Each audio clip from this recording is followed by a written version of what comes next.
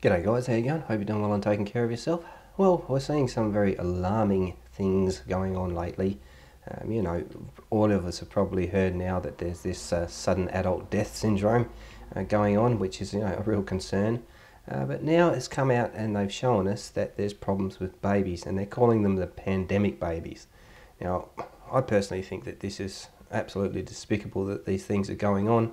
They're saying that there's no understanding of what's causing these problems and nobody knows what's happening, but we can pretty well guarantee that most of us have a fairly good idea of exactly what's causing these problems. Now, these pandemic babies are having immune system problems. They are not able to cope with flus and colds and things like that, and they're being admitted into hospital. I'll show you this quick clip and come back to you. A worrying number of babies born during the pandemic is ending up in hospital in intensive care.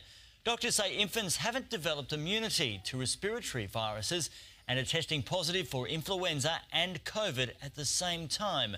The Children's Hospital at Westmead in Sydney reports 5% of babies with co-infections are being admitted to ICU, with paediatricians describing that as very concerning. So as you can see, there's this real problem. 5% of newborn babies are being admitted into ICU that have no real ability to cope with viruses. Now, like I said, this is a real shame. Obviously people are not going to, the people who are supposed to tell us the truth about these things aren't going to be telling us exactly what's going on and the real reason for these babies suffering like this.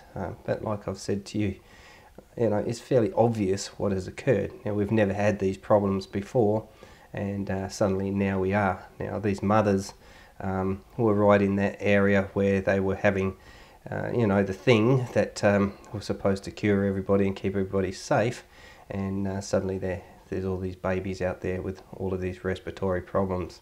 Now, I don't think it's going to stop there. I think there's going to be a lot more problems. I think there's the side effects and the long-term effects of the last 2 years on our population across the world is yet to be realised.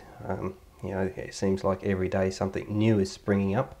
In a lot of cases they're coming out with different things to simply scare people and create this air of fear to keep going and going. But there is the real things that are a worry that have been the result of what's occurred over the last 2 years, and those things don't get a lot of attention paid to them unless they can start telling us that it's something new. But the situation stands at the moment where we've got people dropping dead all over the place, and nobody really wants to pay attention to it in the medical area. But what do we do about it? Well, obviously we can continue to do what we have been doing, and that's refuse to participate in these so-called options that we're given, even though in a lot of cases I know a lot of you out there who have been coerced into following the mandates and these sorts of things.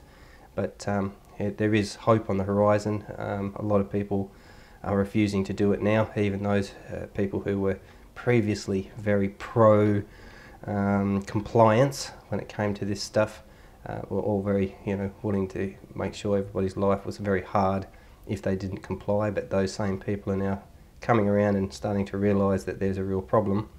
Unfortunately, I don't think that we're going to see any kind of real turnaround, because it's all too late.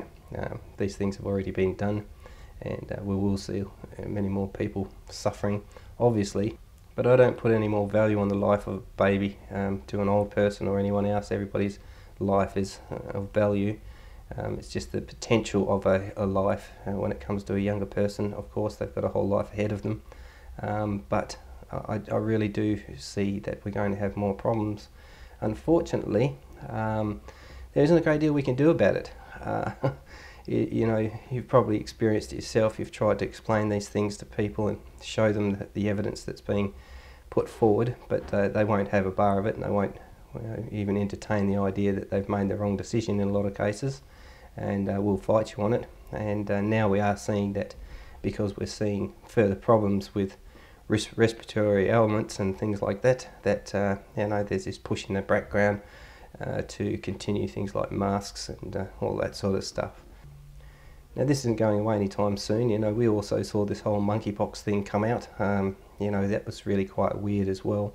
How they were saying that it's you know, spreads between men who have sex with each other, which I thought that was really very strange, considering it is a contact disease. It doesn't matter who you really have sex with. If you come in contact with somebody who's got monkeypox, there's a pretty good chance that you're going to get it. You know, but there's this weirdness all the time. Now I don't advocate or support or believe in homosexual relationships and all of these sorts of things. That's not part of my life, and I don't agree with it. But I also understand that it's people's choices, freedom of choice, and you can do what you choose to do, and I'm not trying to tell anyone what they should or shouldn't do. I just find it very strange the way that they've emphasised this particular group of people in society are at high risk. I think it's very strange. I don't understand what's going on behind that particular mechanism, but clearly, you know, there's something because they're pushing it, right? But there is also this push that they want to change the name of monkeypox because apparently it's discriminatory or something. I don't know. The monkeys must be complaining or something. I'm not sure, but I definitely find the whole thing very strange. But the point of this video was to explain to you that there is a new problem coming out, and that is babies. But you do have to remember that back in 2019, if we had have seen 5% of newborn babies being admitted into ICU for any reason, there would have been a national outcry, and there would have been no end of worry and complaints and all sorts of investigation as to what was going on. Back in those days, we saw one child suffer from some sort of illness or something happening at hospital, and it would be national news. But now, as I say, we're seeing 5% of babies being admitted to ICU, and it's barely a blip on the radar.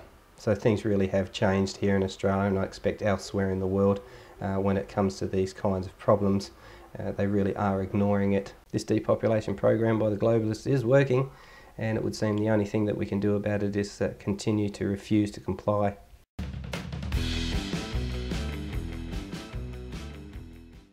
Hey guys, I just wanted to say thanks very much for, you know, subscribing and watching my videos. I really do appreciate it, and all you guys out there who've been donating to my PayPal, that really has been helping me out heaps.